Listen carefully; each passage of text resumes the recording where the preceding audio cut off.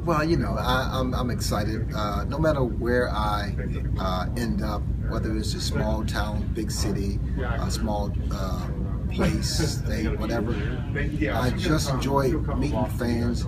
I enjoy just having fun. I mean, it's so wonderful because I've had such an amazing career, and I just want to thank the fans for supporting me for so many years.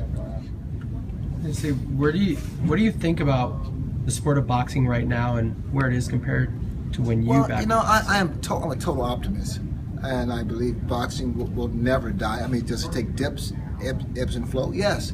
I think where it is now is starting to build now because we're trying to put boxing back on primetime TV, free for the fans.